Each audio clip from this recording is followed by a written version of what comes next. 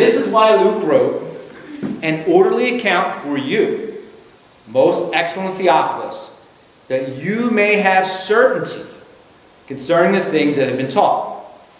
So, I know your next question. Who's Theophilus? Good question. It's an even better answer.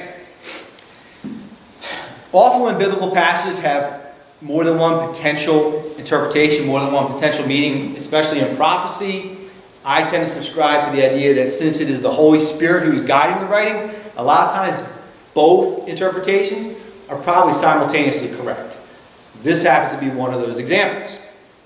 So, most scholars tend to think, because of the greeting, most excellent, he's probably writing to a Roman, probably like a provincial governor, someone of authority, like a government official.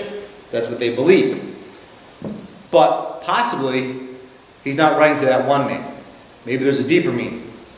Here we go. And the big theme today will be the fact that ancient names had meanings. We give names because they sound cool. We just like how they sound. Back then, names were words. They had meanings. Theophilus is one of them. And if you break it down into words we use today, it's pretty easy to figure out what Theophilus' name means. First part of his name's Theo, such as theology. Theo means God. The next part of his name is Phil.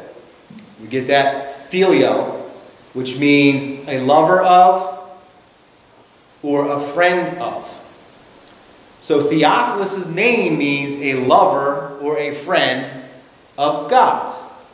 So if you're a friend of God, if you love the Lord, then you are Theophilus.